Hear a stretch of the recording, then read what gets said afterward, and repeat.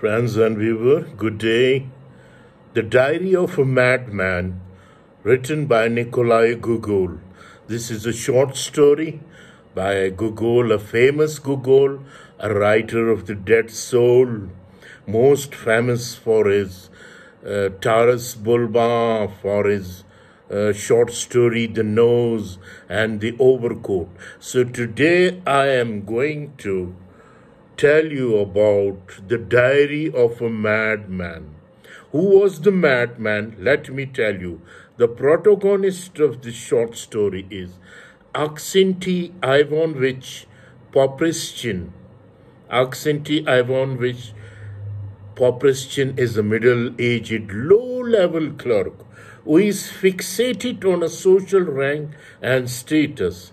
He pores over the detail of his life in his diary entries, which often illustrates his frustration and anger. One day he arrives late at his office and decides to go for a walk through town. While walking, he runs into Sophia. Who was Sophia? The daughter of his boss, the director. Sophia is out doing errands at a local shop. Her lap dog, Midji, waits for her owner outside. Poprishchin suddenly hears a voice and realizes that Midji, the lap dog, is talking to Fidel, another neighborhood dog. Poprishchin is at first very surprised to hear the dog speaks in human language, but then claims that there have been many examples of this type of animal behavior in the world. Poprishchin eavesdrops further on the dog's conversation and hears that Medji has written Fidali a letter. He ends that day's diary entry by making a note of where Fideli lives and claims he will visit soon. The next day, diary's entry, Poprishchin recalls scene from his office. He recounts how his boss' study is filled with books with foreign titles, indicating that the director is an educated man. When Sophie walks into the office, Poprishchin is struck dumb by her appearance. In his head, he fantasizes about impressing her with well-worded phrase. In reality, however, Sophie drops her handkerchief and Poprishchin nearly trips over his feet to retrieve it for her. She then leaves.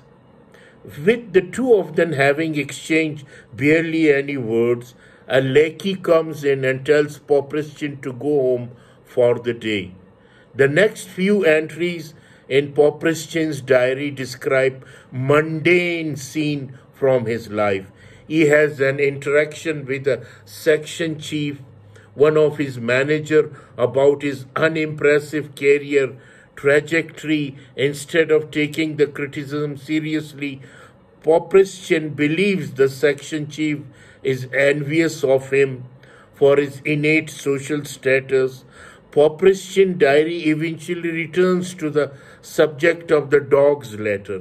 He admits to seeing Midji in town and writes about how he asked her to reveal detail about Sophie's life. He then described going to Fideli home and stealing a bundle of little papers.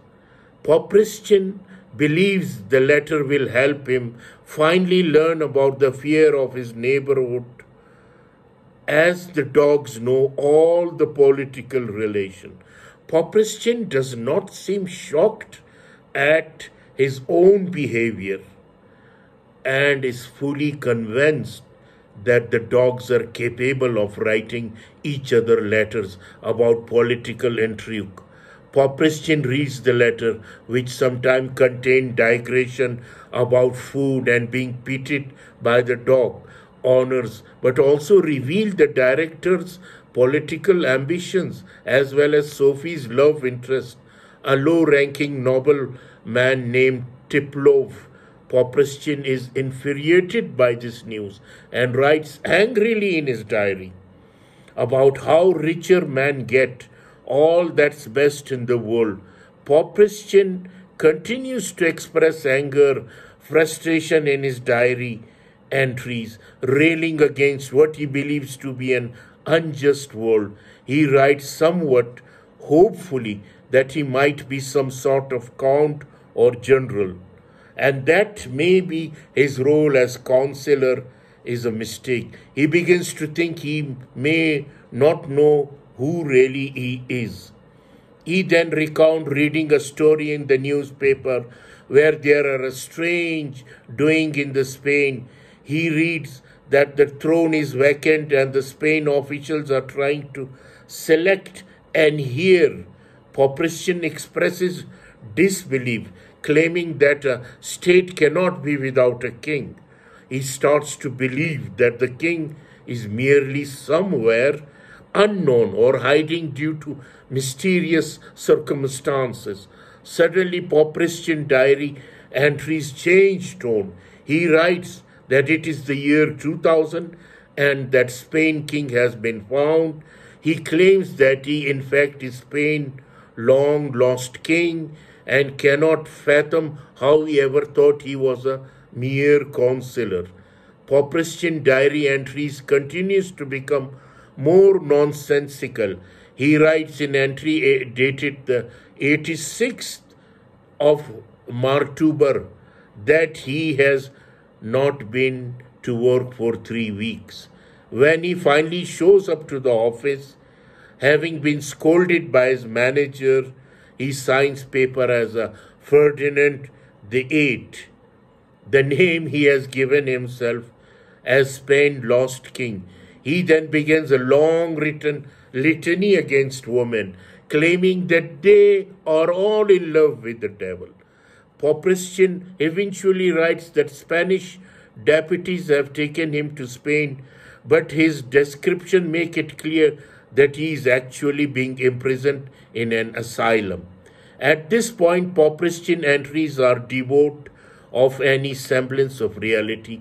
He believes that China and Spain are one and the same and is worried about a phenomenon where the earth sits on the moon. When he announces his worries to other patients at the asylum, a staff member beats him with a stick. Popristin fantasies persist and he believes the various corporal punishment he receives are forms of court etiquette. In Spain, this fantasy initially keeps him from realizing the bleakness of his situation. Though he admits the cursed stick is extremely painful.